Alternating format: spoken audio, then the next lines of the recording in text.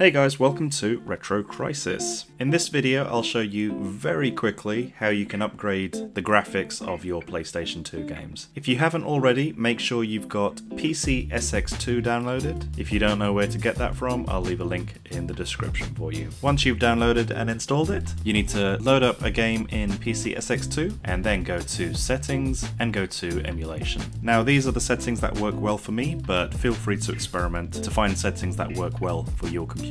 Now the first thing I always do is enable VSync. I do this so I can sync the game's frame rate to the refresh rate of my monitor, and then go to Graphics, and under Renderer I select Vulkan, and then under Adapter select your graphics card. Under Full Screen Mode select Borderless Full Screen. Under Bilinear Filtering I like to select Bilinear Sharp, and then go to Rendering. So currently the internal resolution is set to PlayStation 2's native resolution. If you just select this, as I'm using a 4K monitor, I'm going to select 4K UHD. Feel free to choose whichever option matches your display resolution. Under dithering, I switch this off, and that's it, you should be good to go. Let's take a quick look at a side-by-side comparison and you can judge the upgrade for yourself.